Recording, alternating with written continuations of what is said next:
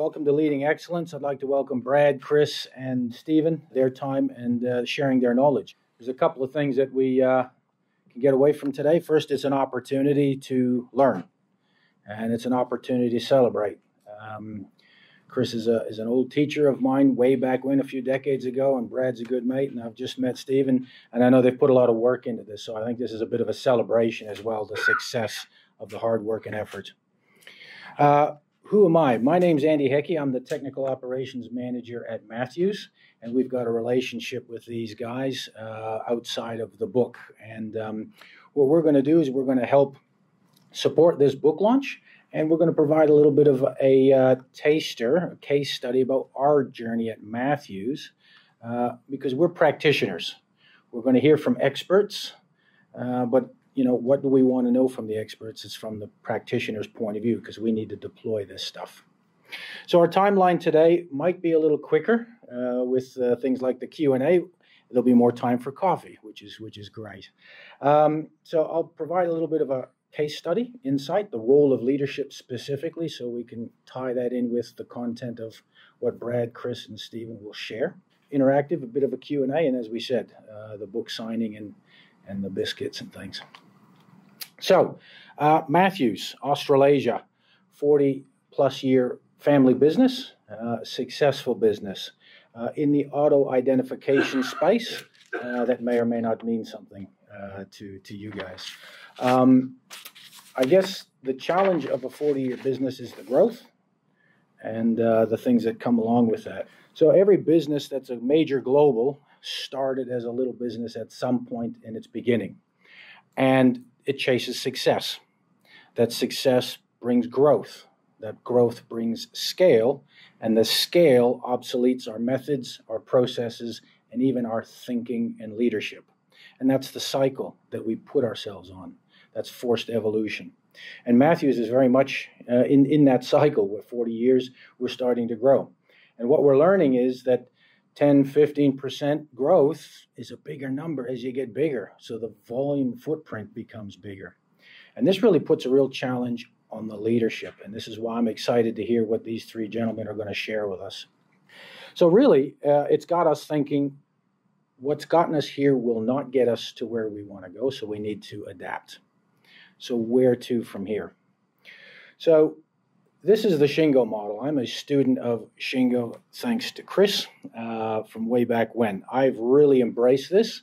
One of the learnings I've had over the time is that this model applies to entities, an individual, a corporation, a unit, government, public service, because the anatomy is there. And really, we're focusing on the middle part, the culture, but more importantly, that ideal culture that drives the systems and the use of the tools to get us the results.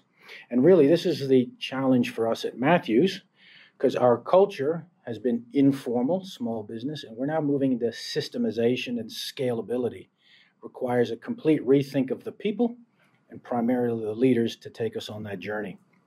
So we need to operate different, lead different. More importantly, we need to behave differently.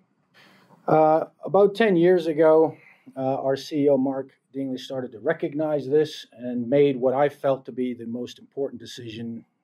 In my humble opinion, he offered me a job, at which point I came along with my briefcase and the Shingo model. I'm head of operations at Matthews, which is all of our customer-facing type operations. And we've started to setting up beachheads. And like most of you practitioners, we've had some successes. We've had our fair share of failures, which provide great learnings. But also, we've also made a cultural footprint. We've established a beachhead. And what that then has led to 2 or 3 years ago is Mark has said, okay, now's the time. He understands that it starts with the CEO, right? We cannot achieve a corporate change unless it starts at the top. And so he has then challenged the senior leadership team. He said, we will go first. And the first thing we took care of is our Matthews way, our guiding principles, if you will. This is what is going to inform the culture that we want, not necessarily the culture we have. And that's a very important point about adaptive leadership. It's where we want to go. I guess as part of that, I'm hoping this is familiar to you all as practitioners, that you're wrestling with the same challenges as everybody else. If we then talk about the world of the practitioner, if we say the shingle model is really the anatomy, the structure that we have the systems and tools, but really it's the people and how they operate that which determines the results. Again, leading more and more into understanding why adaptive leadership, leading excellence, is such an important skill. So the practitioner's challenge is building that ideal culture. You've got a culture. Is it the right culture, though? And this is why that guiding principle set is so important. And this is, again, from my learnings way back when with Chris. We have our Matthew's Way, our purpose, the thing that defines us as a community. We have our people. The important thing is that we engage the people with the purpose. Now, this is very important. It starts with recruiting, right? If we don't select the right people with the right core values that match our community's core values, we're going to have some challenges right from the word go. But this is really where the leader's storytelling and whatnot is so important. Once we've got an engaged team, we can then start looking at what we do and how we do it. And we can start to look for improvements. Now, the important thing to remember here is we can whip up a lot of enthusiasm and activity fixing things. The question is, are we fixing things that matter, or are we just fixing things for the sake of fixing things and we feel good about it? So we got to make sure our processes align with our purpose, but more importantly, that value for the customer. For a commercial entity, that's where they decide they're going to pay the invoice and give us the lifeblood to continue on this journey. For a hospital, it's about, did we deliver the great care to our patients? And so as a practitioner, this is what we're doing to try to build the ideal culture. And this is what our leaders are now trying to learn. And we've also adapted into the Scrum at Scale to give us that cadence, that weekly running the shop, doing the transactional work, running the plan. What did we do this week to advance our future? And what did we do to develop our people this week? Because we're growing. If we do this well, we pick up the pace and people start doing what they need to do because they know it and they choose to do it, not because some manager or supervisor told them to do it. And this is where the momentum and the magic starts to happen. And this is the goal of every practitioner. Adaptive leadership, for me, I'm suggesting it's the most important skill set of any leader. You know, we're constantly in this rotation of what and why, how we're going to do that, ensuring our people have the ability to do that. Tools, skills, freedoms, etc. Then they can make the choice. And they will determine whether they can or can't, or will or won't. And then as a leader, we then need to deal with that to ensure the team. And so as we're spinning that flywheel, if we reference our friend Jim Collins about good to great, you know, this is a perpetual journey. It never ends. We're doing that. But the world is fighting against us succeeding. Probably not deliberately, but we've got all of those things at the bottom. You know, the law of entropy. Things just deteriorate over time unless we put energy into them. You know, you wash the car, by golly, next weekend is dirty again, so you got to wash the car again, right? And this is what we're constantly fighting with. VUCA, the stuff that happens. Luck. It's just stuff. You know, someone comes along and parks another boat in the middle of the Suez Canal sideways, you know, and disrupts supply chain. You know, a country invades another. We have a rainstorm. We had winds. These are the things that just get in our way that leaders have to adapt to. And it happens instantly. Yesterday, Louise was a top employee. Today, she comes in, she's out of sorts. The cat died or she has some other challenge. We don't know. We now need to recognize and adapt to this as the leader because the world is just changing hour by hour, and that's the game. We just got to constantly be in there. So, to wrap things up and start to hand it over to the experts, I opened up this book for the first time and I dropped it on my desk. And lo and behold, like the sun parting, it opened up on page 77 and I saw this quote. And I just thought this was meant to be. So I've pasted it in here. Talk is cheap. Actions are what makes the leadership and how you make your people feel. You're trying to get that pack running. You know, I talk about the dog sled and the pack of well-coordinated, beautiful animals that work together to produce a result. And I closed the book. I said, I don't need to read it now. I got that quote. But it reminded me of my favorite quote that I bring to the table often.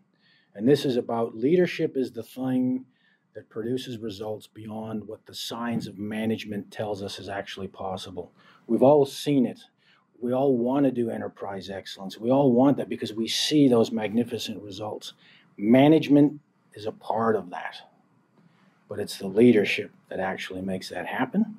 And this is why I'm excited now to ask Brad to come up and share with us the first part of their leading excellence guide to how to be successful, I guess. Thanks for sharing. So everyone, while Chris brings that over, I just want to set the scene with where the essence of the book came from. Is that Stephen, Chris and I got together and we were talking about, you talk about the basis of a continuous improvement culture and all the stuff we know about that.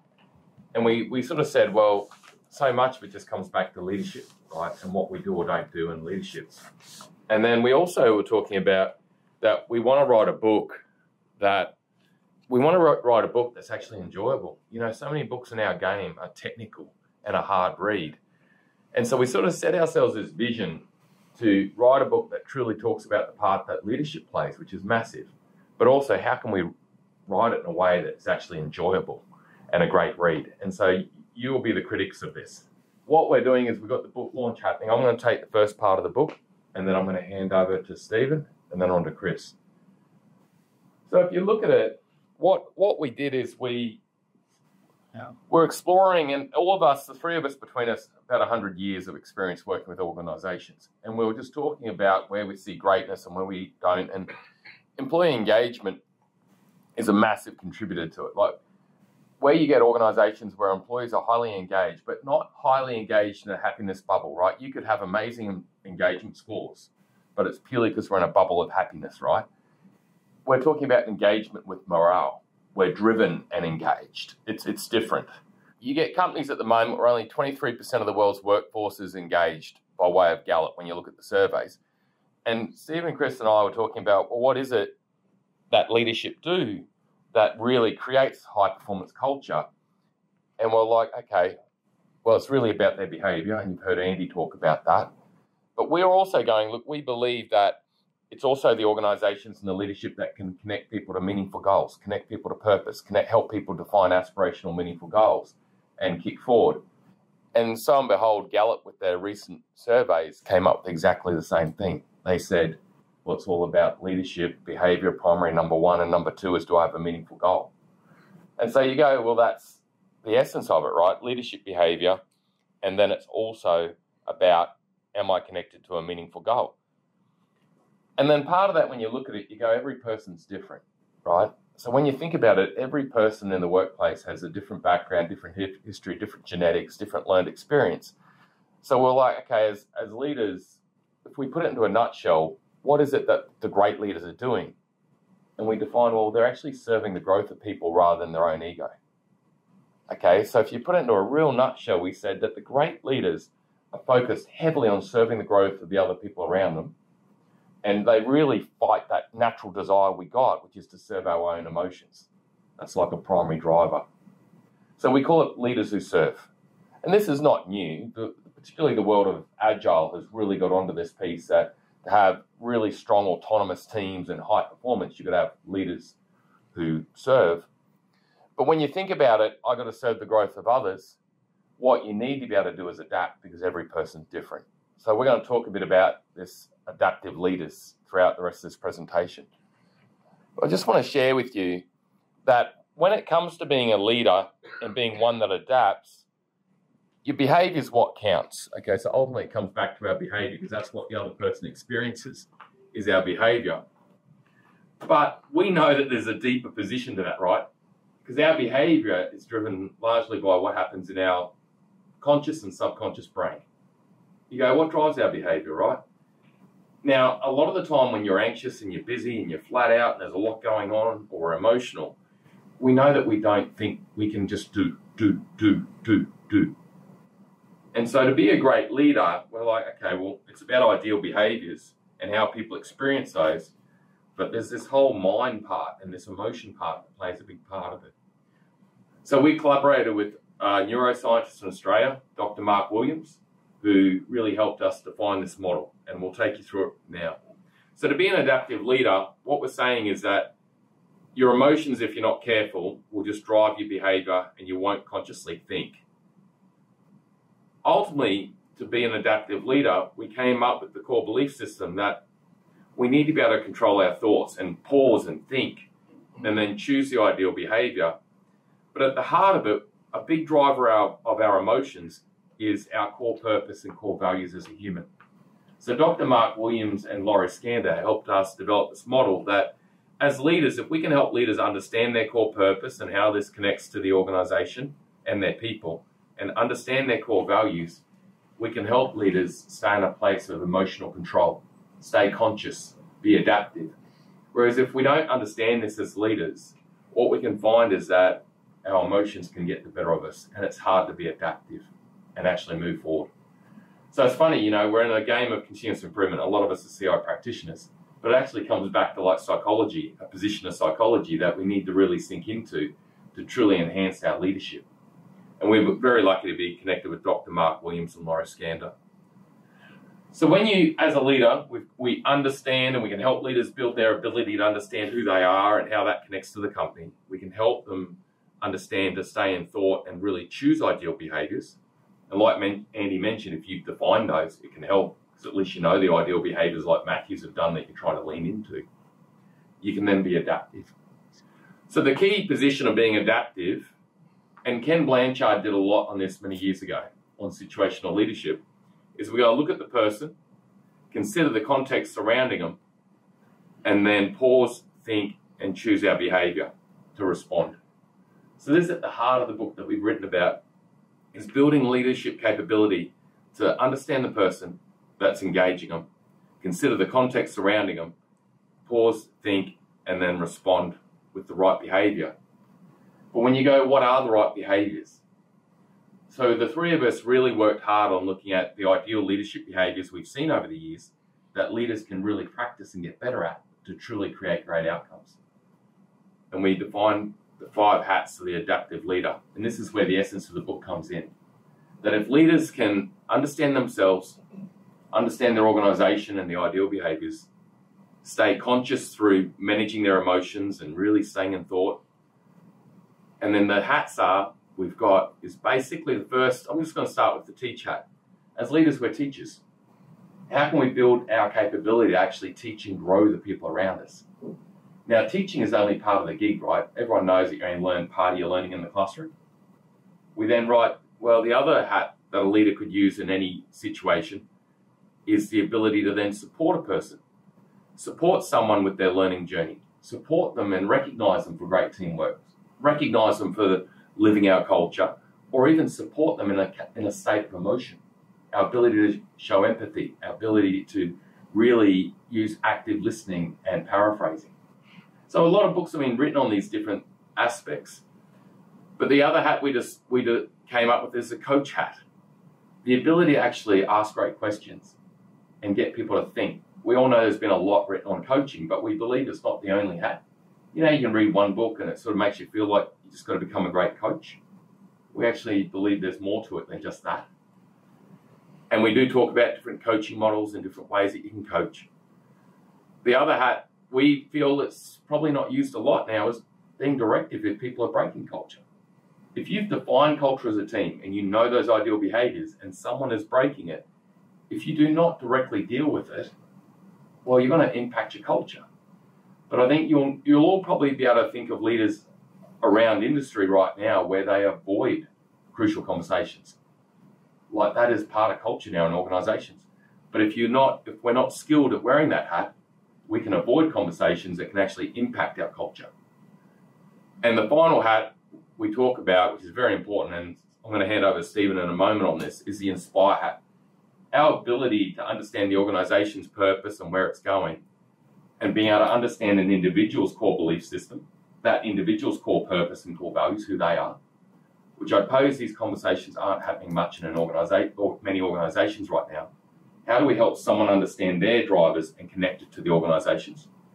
But also, too, part of the inspiration hat is then being able to wear the right hats at the right moment. So the reason we termed them hats, and I think I'll talk to Stephen on this, is that in one engagement with an employee, you might need to wear multiple hats. It could be someone engages you in an emotional state and you need to wear the support hat. And then the person in the context is the piece they're emotional about, they don't really understand. So they calm down and I might need to put on the teach hat.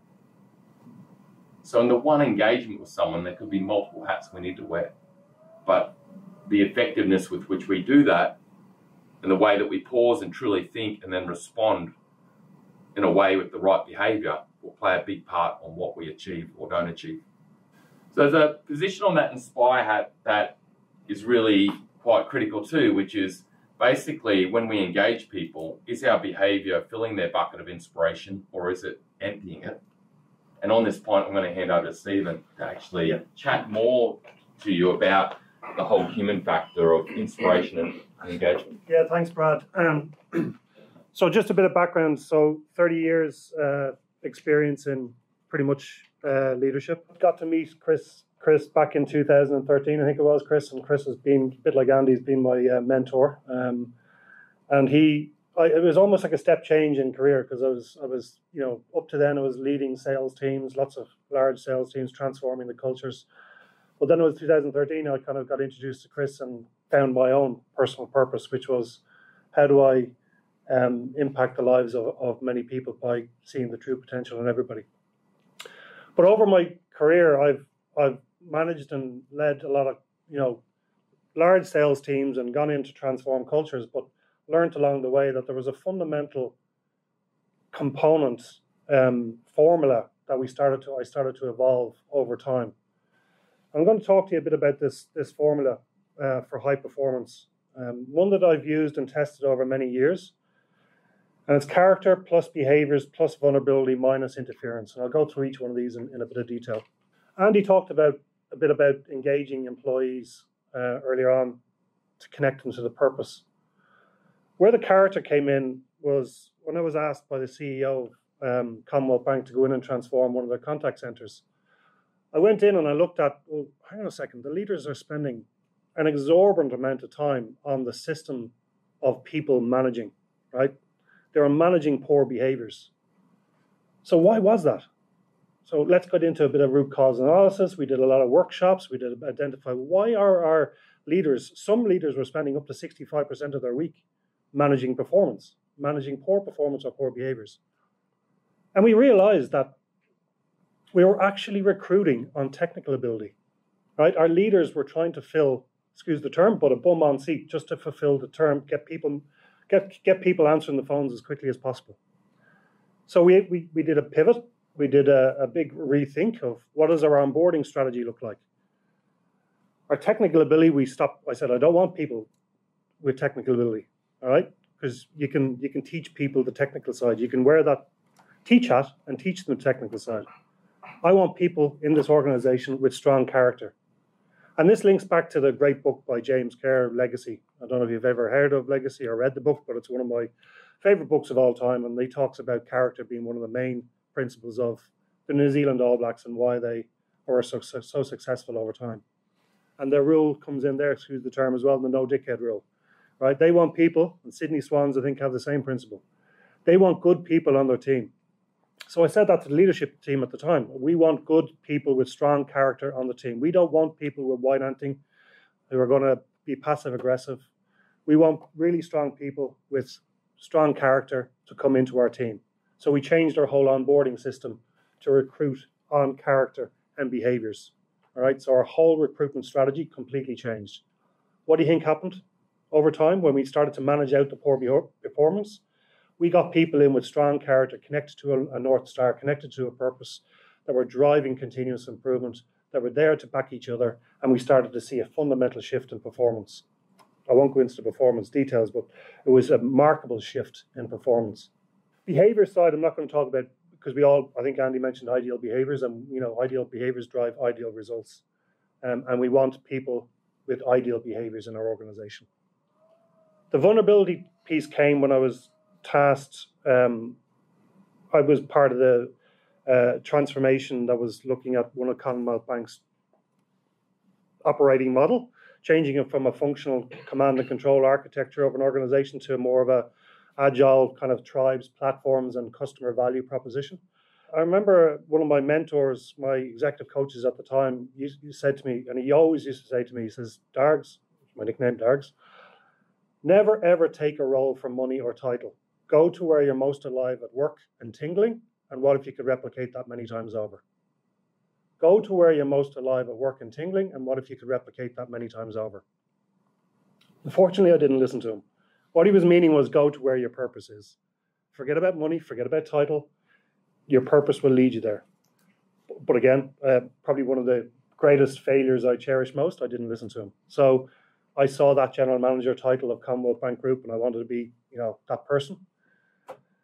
So I took a role off the back of that transformation. That role was general manager of sustainable change. So I was the tribe as such in between the distribution divisions and all the tribes producing, agile, faster change. I was like the goalkeeper of all this huge velocity of change that was coming onto the organization, trying to protect the front line from how do you balance that level load, that capacity and demand to absorb the change and make sure that they're absorbing it in a succinct way. Nightmare of a job, absolute, because I had all these distribution GMs that I was trying to keep happy, but then all the tribes GMs who are KPI'd on just delivering more change and effective change out fast. So I was like trying to balance all these different personalities. That I didn't know it, but I was deep down. I was going into a spiral of uncontrol that I didn't know myself I was going through.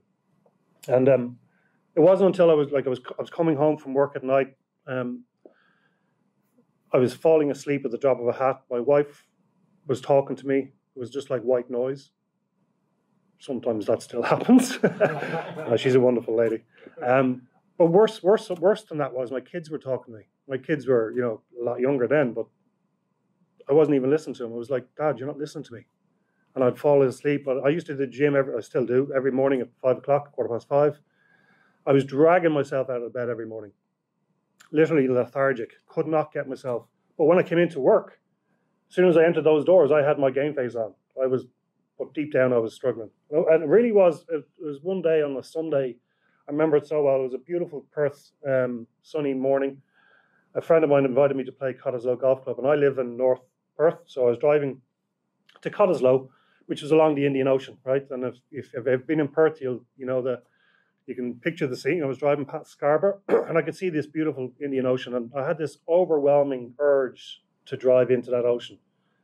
And I just had that feeling came over me, going, I want this. I cannot cope anymore. This is actually driving me into somewhere that I just could not feel. I could not just put one foot in front of the other. I managed to drive to Cottesloe Golf Club, and I pulled up the car, I rang my wife, and I just bawled out crying, going, I just had this overwhelming feeling I wanted to end it all. She talked me off that perch. Took me a while to calm me down, and we agreed a plan. The plan was I'd go out and play golf, and that evening we would sit down and we'd come up with a plan of how we're going to tackle it. My wife should be a psychologist and a psychiatric, certainly to deal with me anyway. But we met that evening, and the next day, Monday and Tuesday, was executive meetings. So the CEO and the rest of the general managers were meeting at their normal 2-day event, which most, yourself, these executive meetings take months of agendas, items. But the first part of the agenda is the usual, well-being check, and it went around and got to my turn, and I just put up my hand and said, guys, I'm drowning. And I explained the story. What happened next was remarkable, because I thought and felt that I was isolated, because, the feeling of the higher up the organization you get, the lonelier it can get. The meeting agenda was paused, and the CEO and all the rest of the GMs went into problem-solving mode. How do we help and solve problems for Dargs? And we broke it down. We spent the next 2 hours just problem solving. We agreed a plan. One of those plan was a tripod, which was myself and 2 other GMs would meet every 2 weeks. And that was just a venting session to create that safe psychological place because when I started to speak up, other GMs said, well, actually, I'm feeling that same way. So it almost created a real psychological safe space for that executive team to actually, show up and be their true vulnerable selves. But what happened then after that was when I was asked to take over their contact centers, I told this story in front of 400 odd colleagues, people, frontline people, and it was almost like a game of two halves. It was almost like they connected. I was a human being. I was that vulnerable person. I had a heart, and it's almost like their performance then lifted. They came to work each day, not because I asked them to come to work each day. They stayed later or they worked harder, not because I asked them to work harder, because they felt connected. Creating that constant purpose, that inspiring vision as well, because they had no aspirations of where they wanted to go. So we created a big, audacious goal of being global best-in-class contact center. And that, which obviously, when we looked at the character and behaviors as well, how do we create really strong development systems to develop our people through that organization? And we ended up getting global best-in-class in 3 years. I mean, Chris saw the results, remarkable results, just by that pure moment of showing vulnerability as a leader, creating a safe place for people to speak up and come to work each day to be their true, authentic selves. The interference piece came during my time actually running those contact centers in Sydney and Perth, when there was a young girl called Jess, for the purpose of the book, we call her Jess, but Jess's performance was pretty good. It was just tipping along, always meeting expectations, behaviors was excellent. But all of a sudden, Jess's performance dropped off the floor. Like we couldn't understand why for a period of 6 or 7 months. And it was normally in a command and control architecture of an organization, your leaders would go in and put them on a performance improvement plan, right? And how do you lift their performance? But I coached my senior leaders at the time. Seamus was the leader I coached on interference. Everybody in this world, right, has two forms of either one of two forms of interference, right? Either intrinsic or extrinsic interference. Right? If I say to you, what's intrinsic interference, what would that be? Throw it out to the group. Within yourself. Within yourself, yeah. Emotional state. Emotional state, yeah. Anxiety, depression, lack of self-confidence, afraid to speak up. All those things that people come to work each day to grapple with. All right? What about external or extrinsic interference? Go on, have a guess. Operational day-to-day stresses from your workplace. Yeah, bang on, right? Or, workplace bullying, domestic abuse, domestic violence, financial abuse, large mortgages that go on, people's stress outside of work. Yet we as leaders go and put them on a performance improvement plan without truly understanding the extrinsic or intrinsic interference that person is going through. Lots of interferences, and especially in today's world of VUCA, it's even getting harder. You've got social media. You've got people coming into your organization. Biggest learning for me when I looked after the contact center is on our onboarding. I assumed that they knew how to do emails, right? You're looking at a generation now. I'm far beyond it. I don't even know what gen we're on now. Don't know what it is. I'm gone beyond that. Like, we were recruiting people in that were used to doing Snapchats and texts and stuff like that. So they'd never used Outlook before. So how do we adapt as a leader to understand the current market?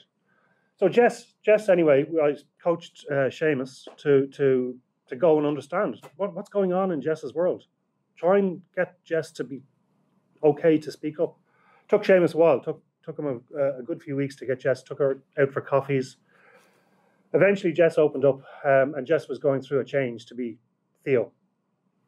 And massive interference, right? So we went into, support mode. Support hat on, like, team, let's get around, not only for Jess, but also Jess's team, or Theo's team, I should say. How do we support the team around Theo so that they understand what to say, what not to say, how to act, how to interact? What toilets do they use?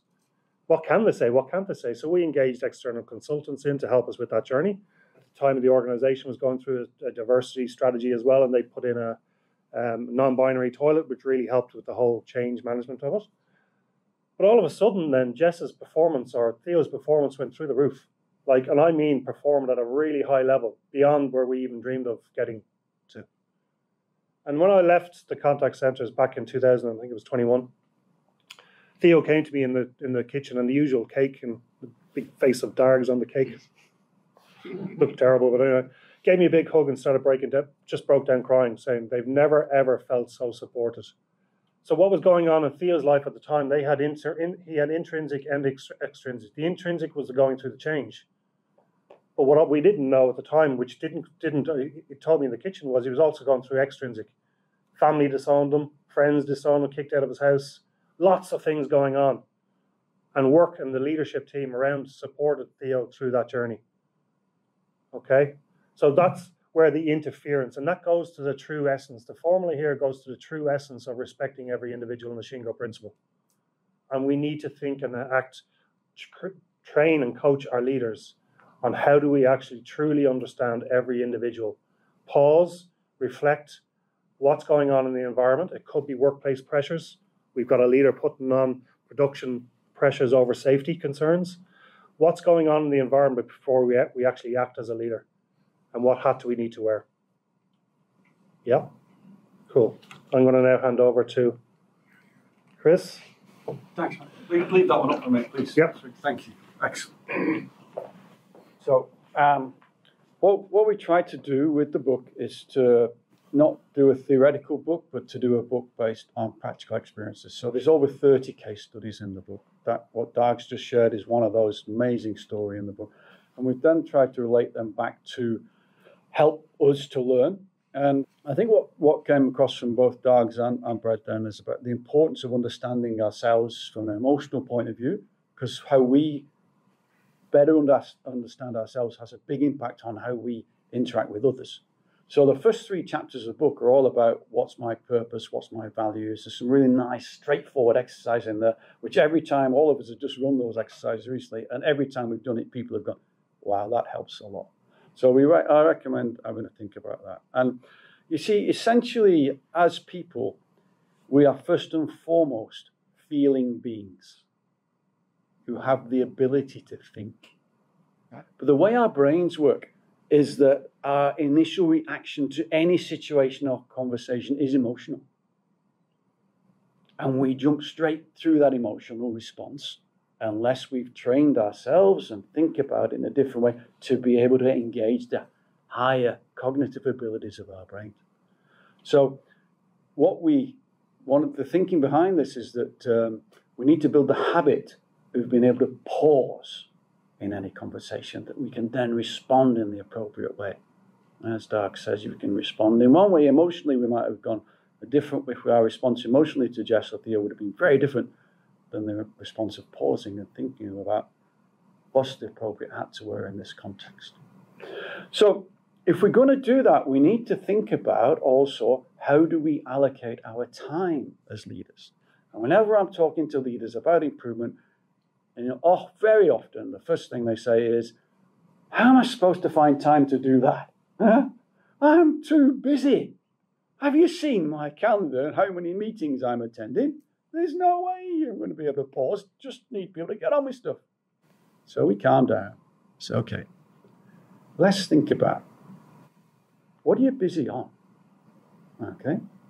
And it's partly, and I did this myself many years ago, busy on the wrong things. Right? So we did, myself and Peter Hines did a book a few years ago called The Essence of Excellence. And part of that, we researched lots of prize-winning organizations around the world. And we looked at how leaders spend their time in those organizations. And it is 60 to 70% working on culture. A big chunk of time working on improvement, and a small amount of time working on the day job.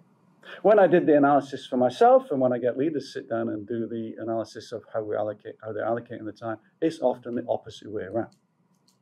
So most of the time is on the day job, day-to-day stuff. And what I mean by that is actually probably doing my people's job rather than my own. I'm fixing everything for everybody. People are coming to me, and I am being the helpful leader and giving them the answers or telling them what to do. That makes me feel good. It triggers the endorphins in my brain that encourage me to do more of the same thing. It's exactly the wrong thing to do. What I'm actually doing is limiting their ability to think for themselves and taking more and more on my shoulders.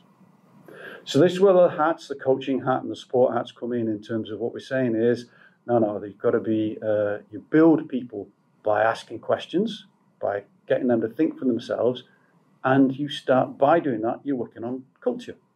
And this might sound like, oh, you know, I can see people sitting there whenever I talk this, oh, where on earth does this time come from? And it's not necessarily about doing loads of extra things that you don't do now. It's about changing the focus of the things that you do now. So, for example, when you're in a leadership team meeting, how much of that leadership team agenda is dedicated to people and culture? Yeah. And often it might be, I saw one recently, it was the last item on the agenda and often didn't get talked about because we ran out of time to talk about everything else. But if we make it the first item on the agenda and we say 50%, our role as leaders is to manage culture, why isn't 50% plus of our meeting about the people and what we're doing to manage culture? Then you start changing how much time you're spending on culture. When you go and have conversations with people, when you do look, listen and learn walks, which you talk a lot about in the book, you're working on the culture. You're changing the way you spend your time. You might already do a walk now, go and visit the shop floor now, but what kind of conversations do you have? Do you ask people how they're doing on the scores, or do you ask people how they're feeling and how they're connecting to the business? It takes you the same amount of time, but you get a very different result depending on what kind of conversation you have. Because for most people, what's important to their boss is important to them. So if all you're doing is asking about the numbers, that's what's important. If you're asking about behaviors, that's what's important. Okay. So Brad mentioned this thing about leaders who serve. So who do leaders serve? Well, the very first question to ask yourself is, am I serving myself or am I serving my people? And I should be serving my people so that they can serve the customer. It's not just a nice thing to do. It actually makes a lot of sense. Frontline employees have more impact on the customer experience than we possibly can do, because there's usually a lot more of them. So we serve them to serve the customer. We make sure that they have the skills and the tools and the culture needed to make a great customer experience.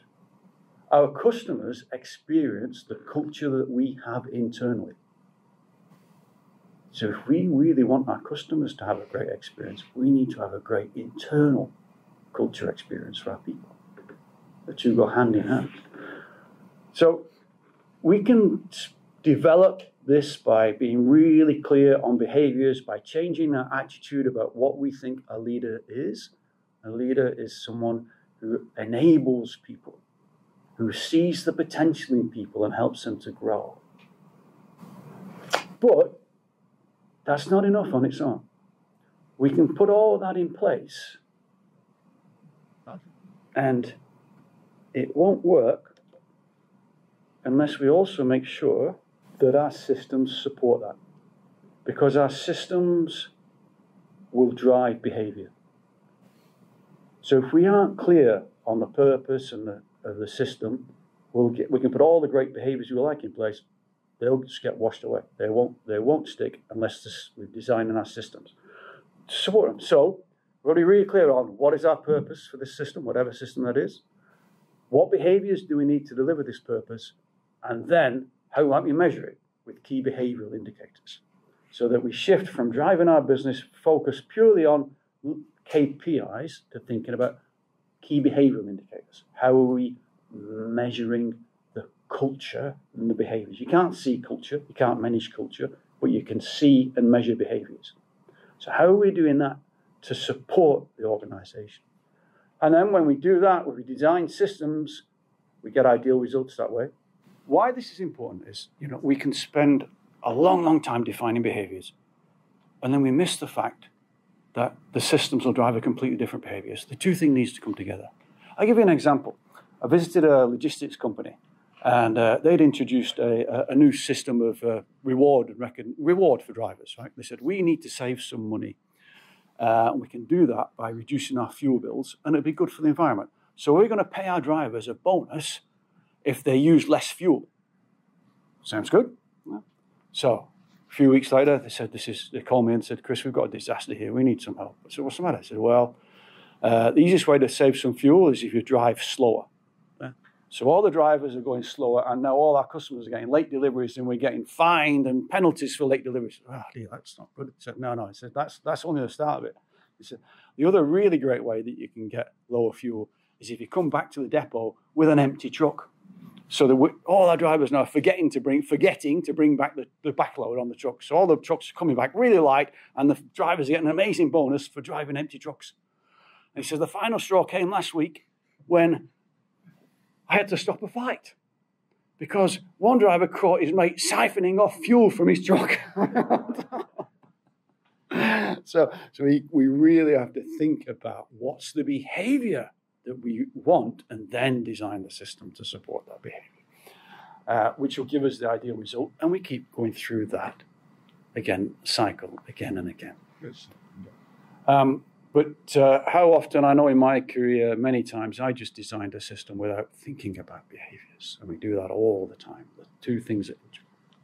So what we want to get to is this situation where instead of our people being constrained by our systems, they're overburdened with bureaucracy, because what we tend to do when things go wrong is just put more and more control in, which makes it more disengaging for people and more constrained. So we force them to stop thinking for themselves.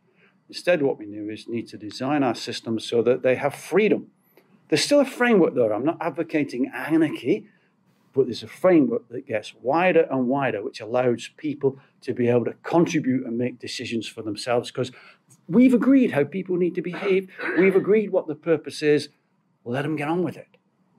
Let them connect to the business and empower them to make it a great place to work and make great decisions. We don't need to tell them exactly what to do in every situation. That's how we start creating fantastic places to work. So the first part of the book goes through how to create your purpose and understand your core belief system. Then we talk about the formula, and then we talk about how systems support the formula and the behaviors. And throughout the book, it's all peppered with case studies that bring those things to life. And what we do at the last chapter, we give the opportunity for a bit of reflection and say, okay, well, so what? So we've got 2 assessments in the book that are self-assessments. One is around, where am I today in terms of these hats? Do I need to get this hat? I'm going to go and buy this hat, or actually I'm real practiced at this hat. And it's just self-assessment. And then we also have, against the key 10 chapters in the book, a kind of a maturity grid, which you can then say, okay, where am I today, and where do I want to be? So we thought it might be a bit of a fun way to end this session, just to get you to think about the hats. I know we've only given you a token introduction to them. But if you've got your phone with you, please get it out now. You don't normally get asked to get your phone. Please don't go on your emails, but I'm going to show you something just you to have a go at, and we'll have some fun with it. And say, well, you should also, if I've set it up right, be able to fill in more than one if you want to, but don't feel you have to. But which hats would you like to work on? I just wanted to get a feel from the audience, is the one that's standing out, or is it? We'd be really curious to know which hats you connect with. That's really, really great. So actually, we want to be better at inspiring. How do we inspire? We want to be interesting that directors come up. Yeah, it's the hat that we think we need to use least out of any of the hats, but it actually is one that many, many people are reluctant to use, and it is really critical. One way we talk about it in the book is that actually leaders, I like to think as leaders of gardeners. If anyone does any gardening in the room, but you cannot create a garden and then leave it. It just goes to weeds straight away, within weeks. And building culture is the same. Takes years and years to build that culture and behavior, but you have to manage it every second of every day. You have to deal with, and the link to the direct hat is you have to deal with the weeds. You have to call out when there's something that's not as it should be, and do it very quickly. Because as soon as you let it fester, it takes over and destroys everything else you've built. So one that you need to wear, but in not that often, hopefully, but you do need to do it when it's required. So and I'm going to try and save some of these results because I think from all our sessions we're really interested to see how what's connecting with people. But that I think is the end of the presentation. We have books available at a 20% discount at the end, but now we have a Q&A. So I'd ask all the presenters to just come to the front. Some of us work for organisations that really do have well-developed core belief systems, endorsed over many decades and years by behaviours driving the type of results that are desired, by reinforcing models such as that, but it doesn't necessarily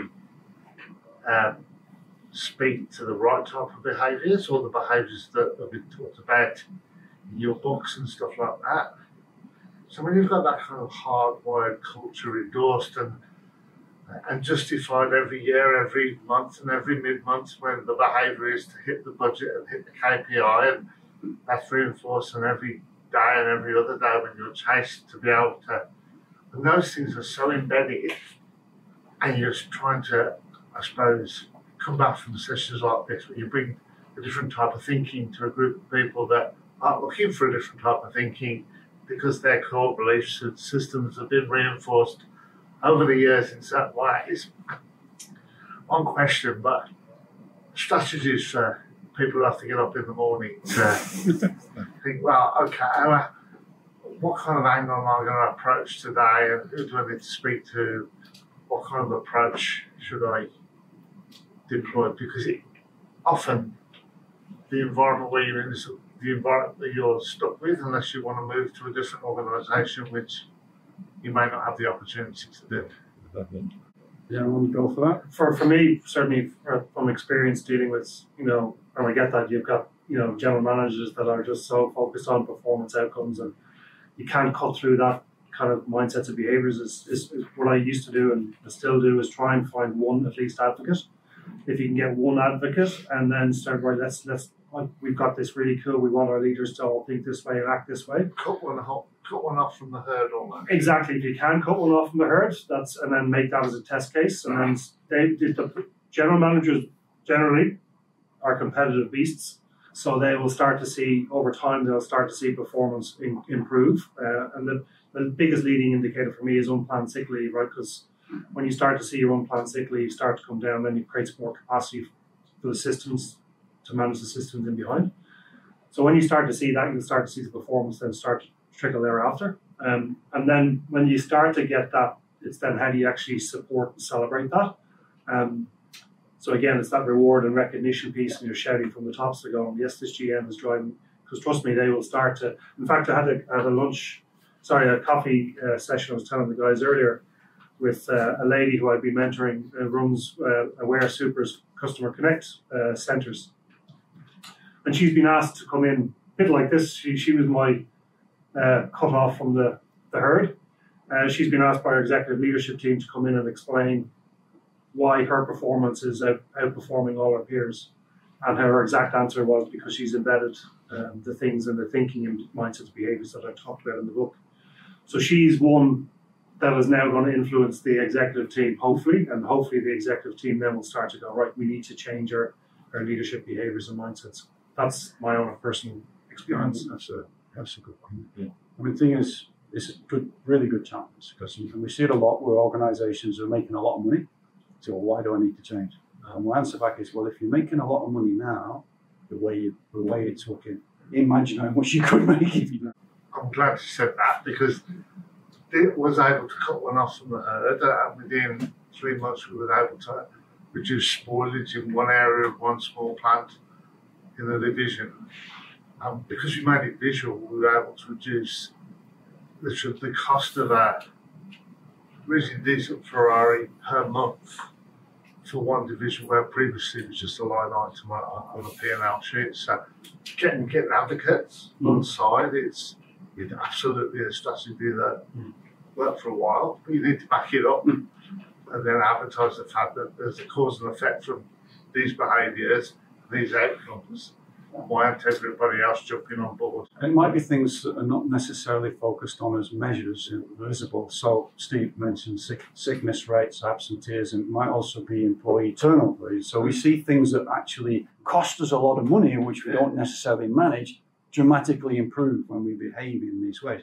So one of the reasons people don't necessarily connect is because they're not measuring the indicators that tell them all the benefits. I think one of the key tactics I'm using at the moment with customers is I look to understand the core belief system of the senior leaders first. So any company I work with, I look to try and engage the CEO if I can, if not one of his or her team. And then I set up a forum where I basically go around all of them and understand their core belief system, which through it I'm starting to understand their purpose and drivers in life and work, and I'm understanding the current value system of that team. And I also do a high level enterprise excellence review with them too, because typically they're driven people. So you start to bring the measures in and link it to the stats that come out of the Shingo Institute. I find that they can start to go, oh, I want that. But I can then adapt the story that I tell and the engagement I do to in a way that aligns with their core belief system. So by me adapting my language and how I engage them based on knowing their core belief system, I don't miss. I only have the odd failure because I'm basically understanding it. And then the way that I'm showing up to talk to them, it's basically bolt on. Because I think most people's core belief system, if you look at the essence of values of people, I think there's some commonality amongst Australia, at least in Australia, there's some basis of commonality. But really understanding it and getting them to verbalise it through the right questions, I think just sets you up to then be able to hit the home run with the way that you tell a story. And then I find the next position then is, well, I'll hand over to you, Chris, but I reckon the look, listen, learn approach is massive then. Because I think that just opens their eyes. So we have a whole chapter on look, listen, learn in the book, and encourage leaders to go and learn. And I think one of the things that's often missed is we're not going to check up on the people when we do this. We're actually going to check up on ourselves. Right? So we talk to people and ask them questions.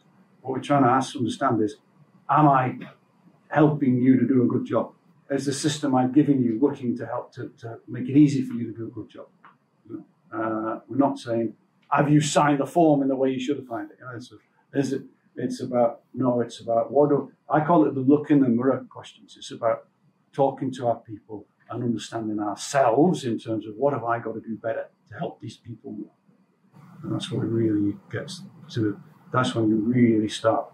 You have to be vulnerable and lead with humility. That was a big trigger for Signet, was when I went out and did the Shingo Discover Excellence course with Chris out at Orica Helidon. And Peter Blanche and I, we paid our own way in there because the business wouldn't pay for us. And I think we did end up getting to pay for it actually in the end. But it was just amazing going and talking to those frontline crew at Orica. And, the questions that we got to tailor through your coaching, Chris. But then when we went and sat with frontline crews and asked these questions, it was just like, yeah, your beliefs started to alter. And then we did that back at Signet and Insignia, and it did great results. See, no one comes to work to deliberately do a bad job. So our role as leaders is to help them to do a great job, because they want to do it. So if people aren't doing a good job, we've got to ask ourselves, what is it we've got to change to help them to do a great job? Please. How often have you found that an individual or team's purpose is so far disconnected from the organisation's purpose? And what do you do in that sort of situation? Yeah, so literally recent examples, because I'm in BHP coaching them on their BHP operating system journey, which is essentially the Shingo model, BHP-fied in language, and yeah, a number of their teams or crews on the front line that just had no connection to the overall BHP purpose. Of that connection piece was completely missing. They couldn't connect on what they were doing each day to actually have that translated to the overall strategy of the organisation. So in areas like that, and you sometimes also get individuals that have competing purposes. And there's a talent matrix in the book, a tool, that will help you through that, because sometimes, I'll talk about the crew in a second, but If you have an individual where the purpose is not aligned to the organization's purpose, you need to wear your coach hat, because you need to coach them out of the organization, if that makes sense, or coach them to find a role or an organization that fulfills their purpose or meets their purpose. And when you do that, and it's not too often you get this, I think I've only had about 2 or 3 in my career, you will actually get them to, meet what they're supposed to do, and they will thank you for it in the end. But back to the crew was a simple thing of how do we actually get that connection and that ocean cannery alignment, right? That vertical slice. So I just literally got them in a room and go, what do your customers value from you? What does your up and downstream customers want from you? First of all, who are your customers? A lot of them didn't know who their up and downstream customers were. They were like so focused in on doing their jobs that they just had no clue of the value chain. So the first thing was, who are your customers? What do they value? Right? And then all these post-it notes came up. And then we came up with simple 3 key words. I can't remember the exact, it was one of the maintenance crews, but it was a safe, reliable service without compromising on quality. Was the safe, reliable, quality were the 3 key words that the team came up with. Right, so then the 3 key words were the key measures on the visual management board: safety, quality, and reliability. So every day they knew when they came in, were they meeting their safety? Did we have a safe day? Yes. If not, why not? What are we going to do about it? Are our metrics aligned to that? Hazard identification, you'll see this quite a lot, is a lagging metric, right? But the key behavior we should be there is the key KPI should be our cycle time to close hazards, right? Or something to prevent the hazards happening in the first place. But yet we're metricating people on hazards identification. Of course, what happens at the end of the month? They create hazards just to fulfill the metric. But anyway, I could talk all day on this. So I think it's a really, really great question. Occasionally, people don't. You might have people who've got an issue, but you don't know why, and they don't know why. But when you sit down and you go through the purpose exercise, it becomes really clear that there's a big disconnect. Great if you can coach them, if you help them see it. In a minute, I think just mentioning the cleaner. Yeah. But when you can't, you have to support them to say, okay, well, this is not going to work for either of us, because there's too big a disconnect, and it'll impact not just them but all their colleagues and the business. So it's not in their interest and not in your interest. It's the people that carry on struggling when there's a massive disconnect in personal purpose and company purpose. Yeah, just Chris mentioned the cleaner, and it just brings me back to I was doing a session with the Kalgoorlie Nickel West team, and that Kalgoorlie is a furnace that takes the nickel and increases the quality before it goes off to the refinery. But I was doing a session a bit like this, big room like this, and there's probably about 20 or 30 people in the room, and I had the NPI team, which is the cleaners and the people that keep the site clean and tidy. And one of the cleaners says, I'm just a cleaner. And I just stopped the presentation. I went, whoa, back it up a bit there. You are not just a cleaner. And she was like, what do you mean I'm not just? I said, you put 30% of the world's electric vehicles on the roads. She says, what do you mean by that? I says, well, if you don't keep this site clean and tidy, the regulator will come in and shut the furnace down. Therefore, we can't produce enough nickel that goes in car batteries, nickel sulfate, goes in car batteries which supply Toyota and Tesla. All of a sudden, that connection to that purpose, that NPI team sang their customer value proposition every morning thereafter.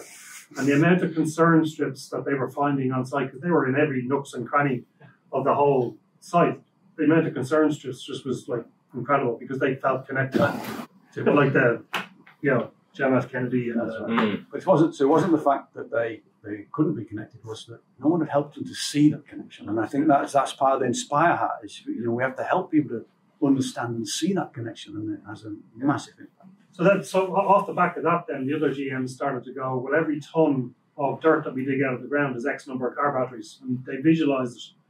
So the people on the front line driving the trucks knew that, that's another car battery. Yep. It was just that connection.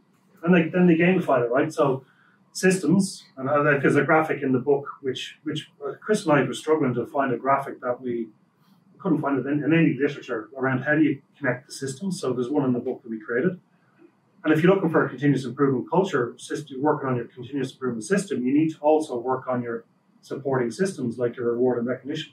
vitally important. If that's not there, it won't happen. Your strategy deployment system. Are we creating a culture of continuous improvement that's aligned to our true north and strategy? Our people system. Are we training our people with the right tools and techniques and ability to do their jobs effectively? What else was in there? The health and safety. Are we keeping them safe? They're all linked. You've got to work them all in one. Learning and development. Learning and development. Yeah, fantastic presentation, guys. What resonated with me strongly was what you were saying, Steve, about character and how you were recruiting for character, perhaps a little bit at the expense of skill, and you're prepared to teach on the skill. Yeah. I'm interested, does the book talk to the types of characters and maybe the priority of the character attributes that you've looked at in terms of bringing people into your... So it talks, the case study on that talks a bit about the how, but not necessarily into the details of the character. But the system around that was our recruitment system we needed to fundamentally shift. So what that involved was we used to take in around 40 new individuals, 40 colleagues in each month. And so we'd have an assessment. We created an assessment centre. And what that would be was the 40 individuals would do tasks, right? And the leaders, and we even got frontline people into those assessment centres to assess their peers coming in. And we coined it, I want that person on my team, right? So they were in the room as well, selecting their peers, going, we were looking out for people who are, going to have each other's back. We created games around this to identify, and you always get the loud one going, oh, I'm this and I'm that, and I'm doing this, and they were the ones that we deleted straight away. It was the quieter ones who were willing to work as a team, and we created kind of a plan around that. And then the assessment centre also involved interviews and interviews with team leaders and with their peers. So it was a full day session. But yeah, that was the system we created to do that. Well, remember I was saying to you, the leaders' time on the systems of work was so high around the managing performance. When that started to reduce, obviously our onboarding system needed to change at the same time because we were recruiting people with no technical ability. So how do we actually refine our onboarding system to hit the ground running? So we actually refined it so well. It was eight weeks to take your first call, down to 2 weeks to take your first call. People learn by doing. So we actually got them on the phones a lot faster, but we created a system around coaching and development, live coaching in the moment, because people learn a lot faster. The classroom, eight-week classroom went down to 2 weeks live on the phones. In fact, in the first week, they started taking calls as a practice. So our onboarding system, again, back to systems all integrated, all have to work together. But sorry, just I think it was the average of 45% on the systems of work.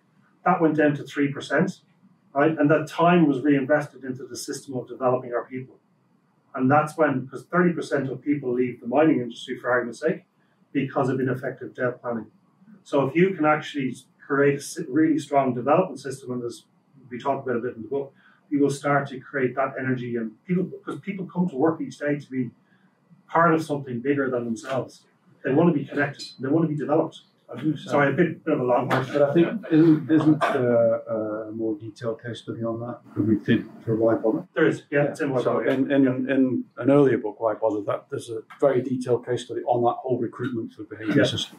But yeah, that was fantastic. So a lot of that resonates, and yeah, can't wait to actually get more into it. But everything from that recruiting part as well, the company I'm part of has had those challenges as well. We've been getting people in seats, I guess, and that really reflects around that. So through the directing, and we actually wish a couple of weeks ago, this was before our last leadership meeting, because we had a whole conversation around how do we make our leadership team more effective and make more out of it. And that one around focusing on the culture. That's something we're definitely going to take back from this as well.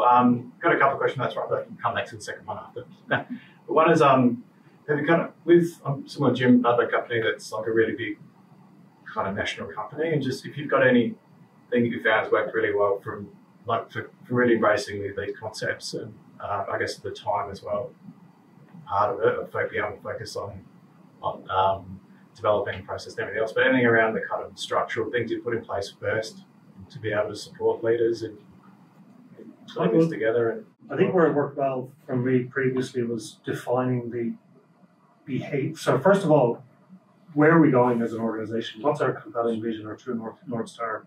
Aspirational, right? And then go, right, in order to get there, what are the ideal behaviors?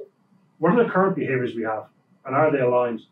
If not, we need to change it. What are the behaviors we need at every single level of this organization that's going to get us there?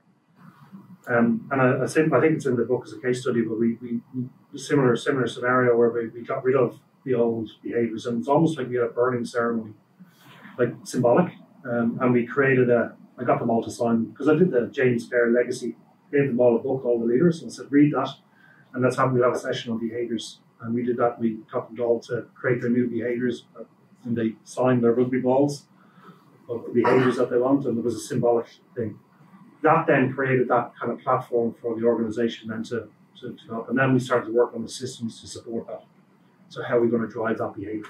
So a simple system is contact centers and production environments. An example was I went to one BHP general manager and said, I want what would you say to me if I said, I want every single person on your site off the tools doing improvement for 90 minutes a week? I got a few expletives back. But if that's the behavior you want 1,000 people, problem solvers, every day, everywhere, everybody solving problems at 1% improvement, easier, better, faster, cheaper. You want that every single day. What is the behaviors we're going to have to, what's the system going to do that? So we created a simple champion improvement system, or quality, I think is it Toyota quality circles? Similar. Quality circles, yeah. One person comes off the team each week to do problem solving. So you get all your team members together, do problem solving, and then you work on that cross-team collaboration. You work on those problems. You start to release capacity. They do that for 3 months every week, 90 minutes or whatever that number is. And you start to release this capacity. That person goes back into your team, crew, and another person comes in. So over time, you start to create a system of everybody, every day, everywhere, solving problems.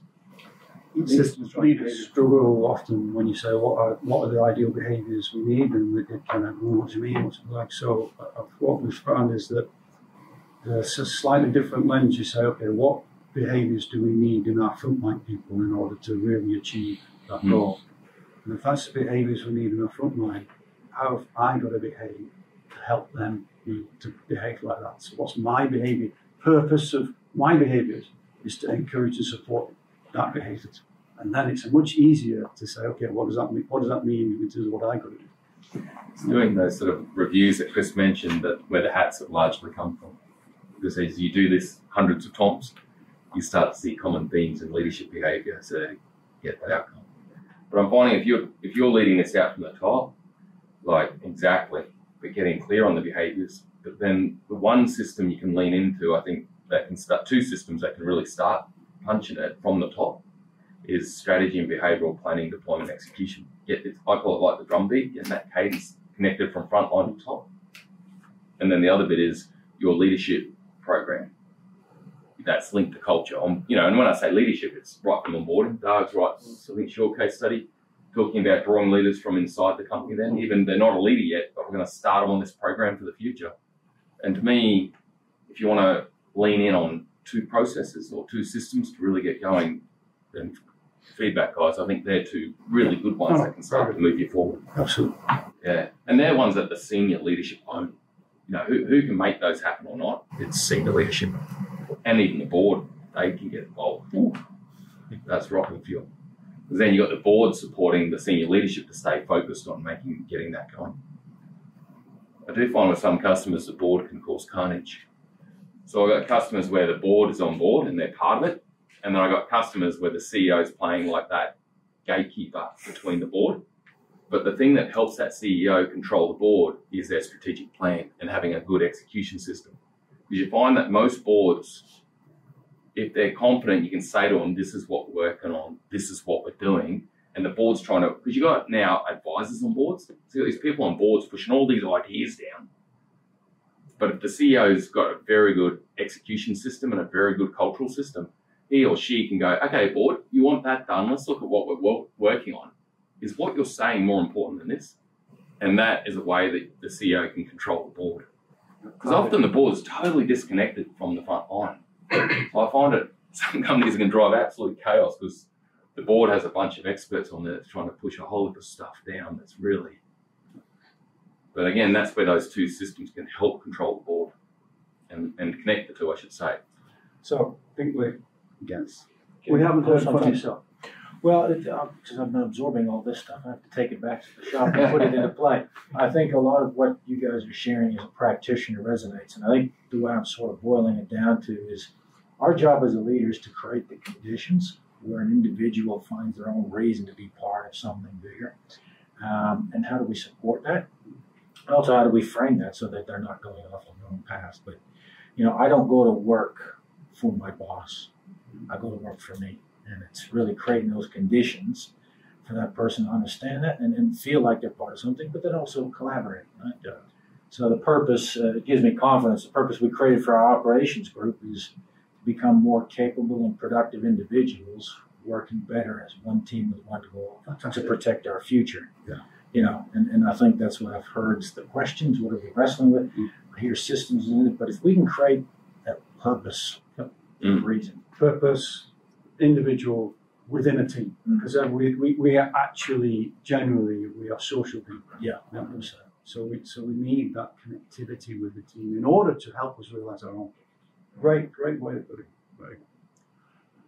Boris, welcome. Glad you could make it. Thank you. Good to see you again, Chris. Great presentation. Thank you to all of the presenters. So my question is, especially when it comes to larger organisations that might be taking on this journey of operational excellence, and especially you mentioned the board. So they're very results driven. They're looking at the KPIs and they're looking at the bottom line. When you're doing some sort of a continuous improvement transformation, you might see instant results, but what's missing is, I guess, the sustainability in the long term. Changing culture, building habits takes a long time, but then what you won't see immediately is the results. How do you sort of balance the two and, I guess, keep the board, the senior management patient and understanding that this will work, but it's not going to move the dial as quickly as you think that we'll hope so. One thing just on the board bit. Yeah. So definitely those two bits I've already mentioned with the board, where we involve the board and get alignment on strategy and what we're going to do with execution. So they play a massive part in that system. And then also we line them up with our culture like the Matthews Way. And this is a leadership development program and how we're going to build and grow great leaders. But then the other thing I'd hand on is getting the board to do look, listen, learn walks, not constantly, but at intervals, which I'll hand over to Chris because I know you talk on this, but boards typically stay in the boardroom, but they don't get to see and learn. And I think the look, listen, learn walks are bringing that into play. Yeah, definitely. That's really powerful too. And I think also question what we're measuring.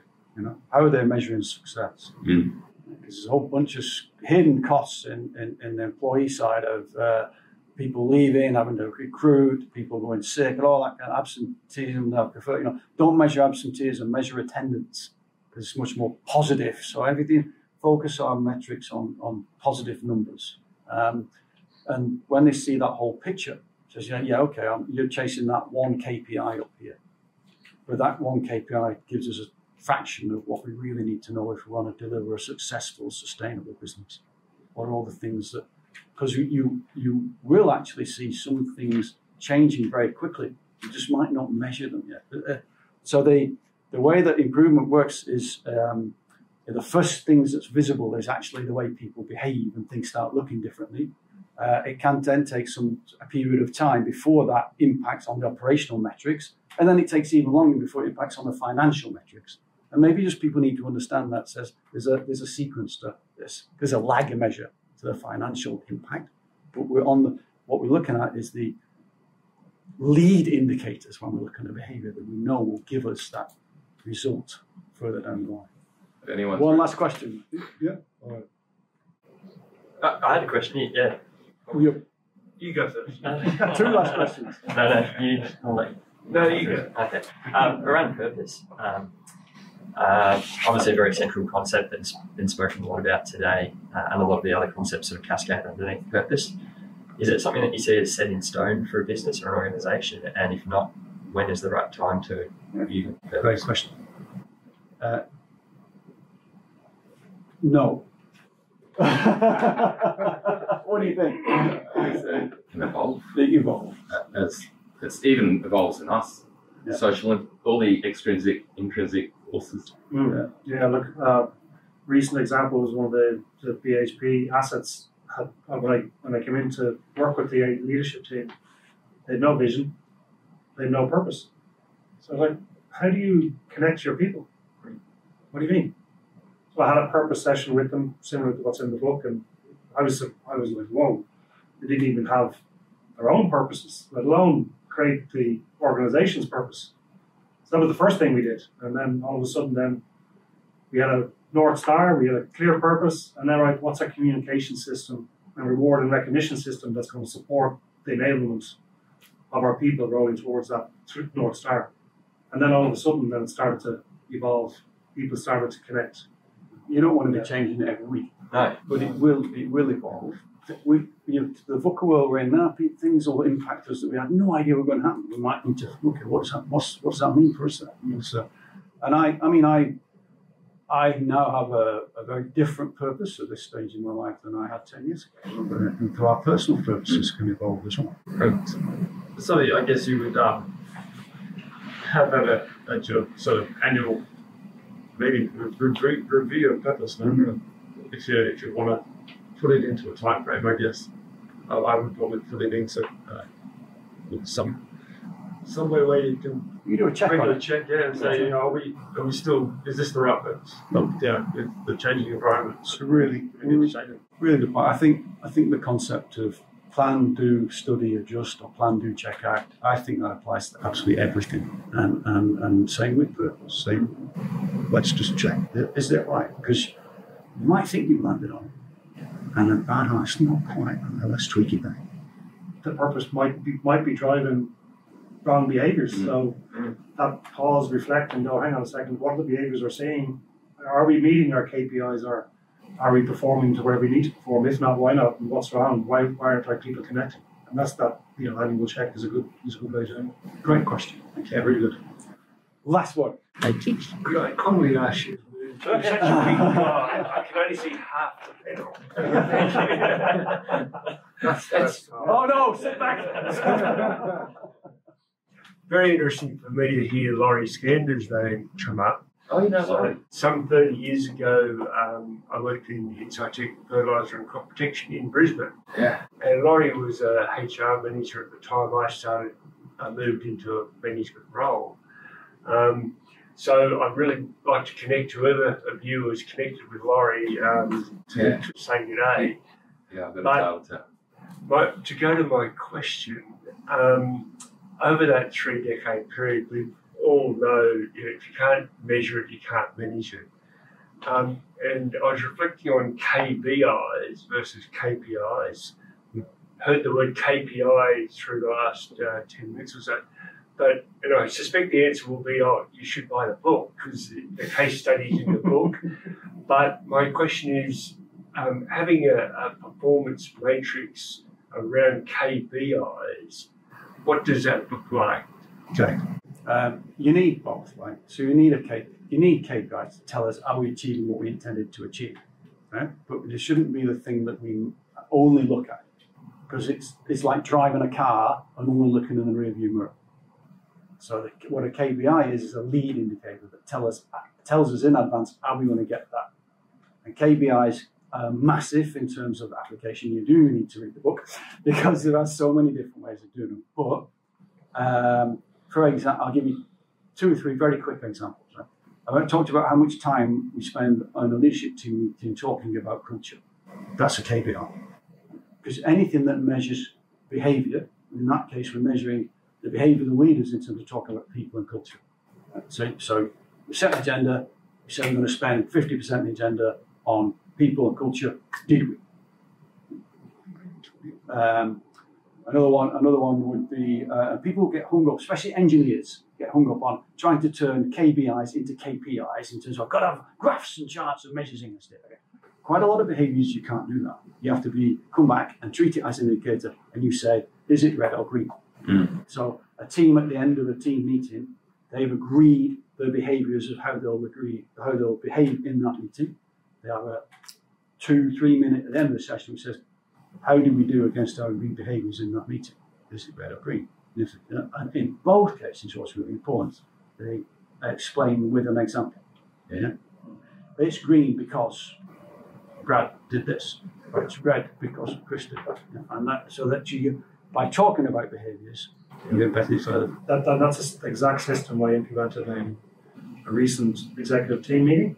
And I wanted them to also develop on their vulnerability and humility, because they're very smart individuals, but just very kind of high IQ, lower EQ. Exact same system, Camera whiteboard at the end of the meeting.